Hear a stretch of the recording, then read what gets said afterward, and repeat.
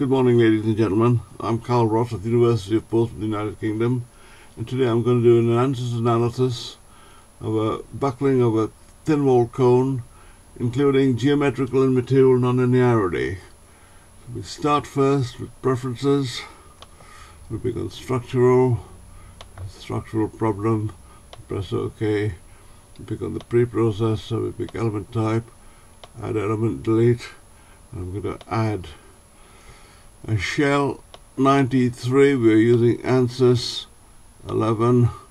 We press apply there, and we've got one there, and we press another one there, and we press OK, and we've got 3 there. We don't want 3, so we delete that one. So we got shell type 1 will be for the wall of the cone, which is 1.844 millimeters. Type 2 will be for the end disc gap, which will be 10 times that thickness, which will be 18.4. And we close this, and we put the thicknesses in now. We pick on real constant, add, edit, delete, and we put add, OK, and we put in there the thickness of the conical part, which will be 1.844 millimeters, and we OK that. We then put add again, and we pick on type 2, and we press OK. And this time we'll put the thickness, which is 10 times that, which will be 18.4 millimeters, and we OK that, and we come out of that. So set 1 is the thickness of the cone, and set 2 is the thickness of the end disc gap. Material properties, we pick on material models, we pick on structural, we pick on linear, we pick on elastic, isotropic, and we put in the Young's modulus, which is 1.83 times 10 to the 5th, 1.83 E5 megapascals. The Poisson's ratio is 0.28, so we put that in there, and we OK that. We've then got to pick the nonlinear part of it. So we got nonlinear, inelastic, rate independent, and we pick this, we take this down here a bit. We've got isotropic, meters plasticity, bilinear, and we put in the yield stress of this material, which is 205.9 megapascals, and then we put the tangent modulus, but it will be 100 of the Young's modulus, so it will be 1.83 times 10, which is E3, 1.83 E3 megapascal, which is 1.83 times 10 to the 3 megapascal. We'll OK that, and we've done that fine. And we can now pick on modeling.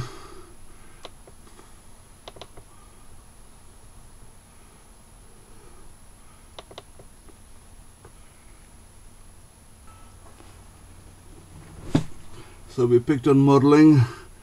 We now pick on create. We pick on volumes, we pick on cone, we pick on cone by dimensions, and we put the dimensions of the cone here. The first thing we put there at the bottom radius, which is 100.06 millimeters. Then we put the top radius, which is 75.23 millimeters. And then we put the Z coordinates. It's an upright cone. The origin is 0, and the height of it is 100.09. So put 100.09. Let's get that right. 100.09, and it's swept between an angle of 0 and 30 degrees. So we do that, and we should draw a cone there, and our cone's drawn, that's fine. So we pick on plot controls, and we pick on pan, zoom, rotate, and we pick on ISO. We draw it like that, and now we're going to mesh it. So we pick on meshing, we pick on mesh tool, and we get our mesh tool thing there. So we want to change volumes to areas because we're the elements are in areas, not volumes. We pick on set here, and that says that the thickness of this element is going to be type 1, which is 1.84, which is the cylinder wall, a cone wall, I beg your pardon. So we pick on mesh here, and we pick on there, and there, and we press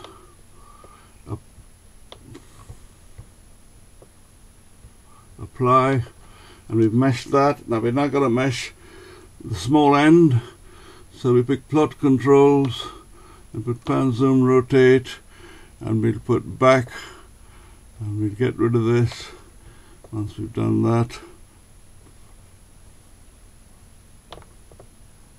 We'll close this, and I'm going to mesh the flat end there, so I pick on set again, and it says type 1 there, so we change it to type 2, which means the thickness of this mesh is going to be 18.4 millimeters, and we press mesh, and we go here. Now that says that it's picked the larger area. We want the small area, so we pick on next, we press on OK, and we press OK here, and we've meshed it. So now we could press plot control, span, zoom, rotate, and we're going to put the boundary conditions on. So we turn that to right, we pick on solution, define loads, apply, structural, displacement, on nodes, we press that box there, and we're going to restrain the right end here completely because that's fixed. At the left end we've got a thick plate, so we don't have to worry about that.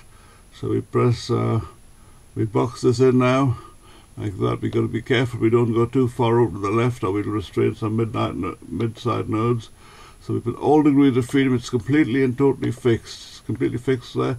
So that's fixed. Remember, we haven't got to fix the left end because the left end has got a thick plate. So we pick pressure, and we pick on nodes, we put box, and the pressure we're going to put is lateral, so we must go slightly to the right of the small end, and we box that in there. Now remember, the buckling pressure of this vessel was about 14 megapascals, so we're going to use about twice that pressure for the nonlinear analysis. So we do that there, and we put minus 20, and we put minus 20, and the minus is because it's external, and press OK, and that's restrained that's fine. So we've done all that, and now we've got to pick on, we've got to do the analysis, which is a static analysis. We get analysis type, solution controls, and we change this to a large displacement, and we change this to calculate the pressure stress effects, and we've got it program chosen is going to be on. The number of sub steps is going to be 20.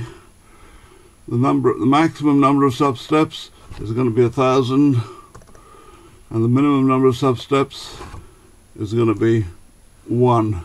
And then we pick on all solutions. Then we've got to be careful with this bit. We've got to write every step, and this is not easy to find. So we write every sub step. So we've done that, and that's fine. So we got nonlinear, and we pick on program chosen, which should be on, and then we pick on the maximum number of steps, which is 1,000. That's fine. And then we close this. We close this, and we've got to run it now. We've set it up to run to a geometrical material nonlinear step-by-step method. So we look for solve count ls stands for load step, and we start this, and the way it goes, it doesn't like the elements at the end where the plate was, but we don't worry about that. We do that. Now it's doing the nonlinear solution. It'll take a few minutes to do this, so I'm going to switch my camcorder off. It's done it now, and it's given us a warning that it doesn't like the shape of the elements and things like that. but that's fine because that's what it's a right gooey mess. So pick on this. So we put the general post processor, we read results, we pick on the last set, and we put plot results, and we put deform shape only, and there we are. We've got a right gooey mess there, and that's fine. Now we've got to the time post processing, the history of it. So we got the time history post processor. We pick on that, and we pick on add this. We can degree of free resolution, X component, and we press OK, and then we take this away there, and we put this. We're looking for a point which is collapsed, so we pick on a point there, and we press OK, and we press OK here, and then we call this back. We pull this back here, and we pick on the graph data, and it's done it. We go back like that, and it's collapsed, and it's collapsed at 0.2 of the pressure. The vertical axis is the displacement, the horizontal axis is the pressure factor. The pressure factor is 0.2, so we multiply 0.2 by 30. We multiply 0.2 by 30, so we get 6 megapascals, the plastic collapse pressure, and the experimental one was 6 megapascals, so that's fine. So we multiply 0.2 by 30, which is what we assumed for the pressure in the first place, and 0.2 times 30 is 6 megapascals, and we've done that. So thank you, ladies and gentlemen. I just want to make a correction to what I just said. I said we assumed 30 megapascals for the pressure, but we didn't. We assumed 20 megapascals. So it's 0.2 times 20 megapascals, which is 4 megapascals with our theory, which agrees exactly with the experimental results of 4 megapascals.